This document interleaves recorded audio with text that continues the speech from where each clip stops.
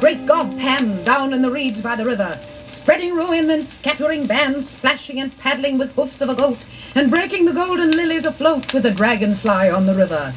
He tore out a reed, the great god Pan, from the deep cool bed of the river. The limpid water turbidly ran, and the broken lilies a dying lay, and the dragonfly had fled away ere he brought it out of the river. High on the shore sat the great god Pan, while turbidly flowed the river, and hacked and hewed as a great god can, with his hard bleak steel at the patient reed, till there was not a sign of a leaf, indeed, to prove it fresh from the river. He cut it short, did the great god Pan, how tall it stood in the river, then drew the pith, like the heart of a man, steadily from the outside ring, and notched the poor, dry, empty thing in holes as he sat by the river. This is the way, laughed the great god Pan, laughed while he sat by the river. The only way since gods began to make sweet music they could succeed. Then, dropping his mouth to a hole in the reed, he blew in power by the river. Sweet, sweet, sweet, O Pan, piercing sweet by the river, blinding sweet, O great god Pan. The sun on the hill forgot to die, and the lilies revived, and the dragonfly came back to dream on the river. Yet half a beast is the great god Pan, to laugh as he sits by the river, making a poet out of a man. The true gods sigh for the cost and pain, for the reed which grows never more again, as a reed with the reeds in the river.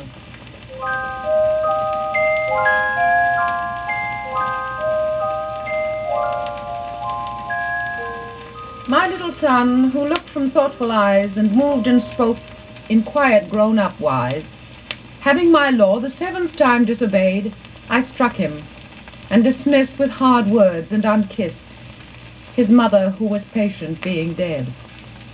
Then, fearing lest his grief should hinder sleep, I visited his bed, but found him slumbering deep, with darkened eyelids, and their lashes yet from his late sobbing wet.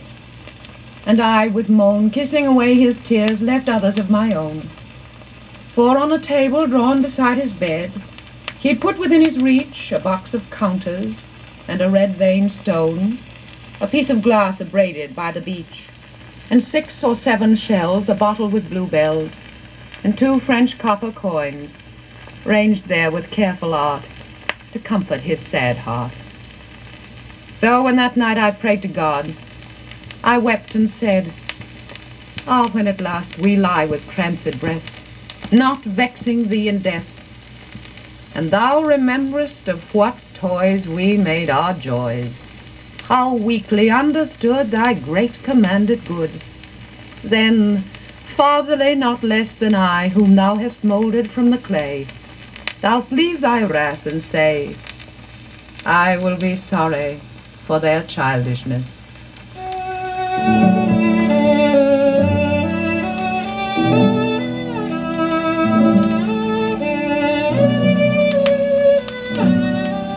Does the road wind uphill all the way? Yes, to the very end. Will the day's journey take the whole long day? From morn to night, my friend. But is there for the night a resting place? A roof for when the slow dark hours begin? May not the darkness hide it from my face? You cannot miss that inn. Shall I meet other wayfarers at night? Those who have gone before? Then must I knock or call when just in sight? They will not keep you standing at that door. Shall I find comfort, travel sore and weak? Of labor you shall find the sum. Will there be beds for me and all who seek? Yea, beds for all who come.